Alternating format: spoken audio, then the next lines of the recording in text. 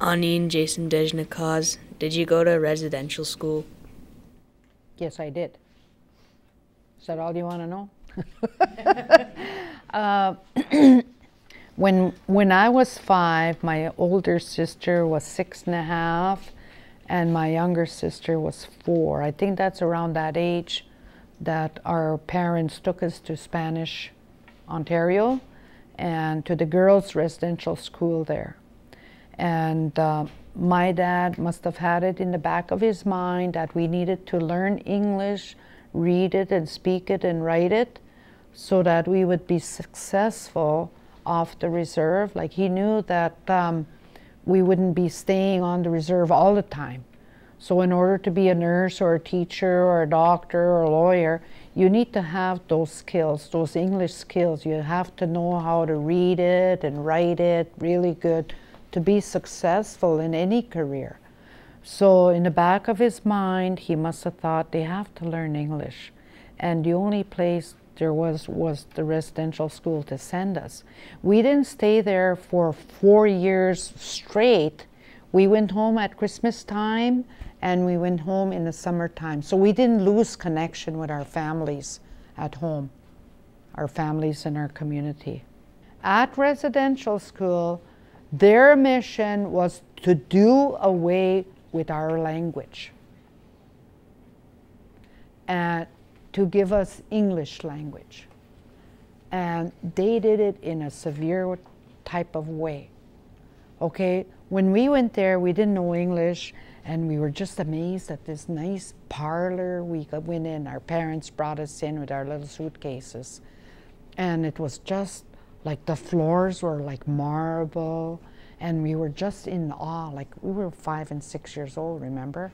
How many of you have 5 and 6-year-old sisters and brothers? Yes, they're small. So when we were brought into that residential school there in Spanish, we were in awe about this place. We'd never seen floors like that, and furniture was just shiny. And then we turn around and our parents are gone. And right away we started to cry. And right away we got hit because we're not supposed to cry. And right away we started speaking our language, like, where's my mommy, where's my daddy, in our language, because we didn't know English, remember? And right away we get the strap. So their mission was to do away with our language, the way we are, to do away with us as Anishinaabe people.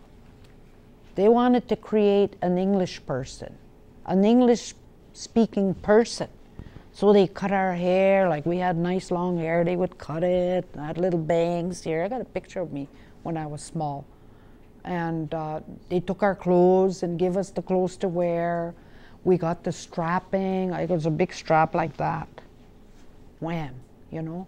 And I think I was bound and determined, I'm going to keep my language. I spoke it all the time. I don't remember how many times I got the strapping. After a while, my hand would automatically go like that. You know, as soon as I know I spoke the language, I would go like that, waiting for the strap, which I usually got. It was either that or pulling your ear, you know. It wasn't good. So there's ways to acquire a language. There's the additive bilingualism. You add a language in a good way.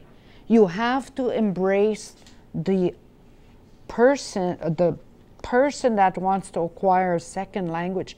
You have to embrace their first language, which wasn't done there in residential school. Theirs was to do away with our language. So they did everything they could for you. So a lot of the kids didn't speak their language. And to this day, they won't.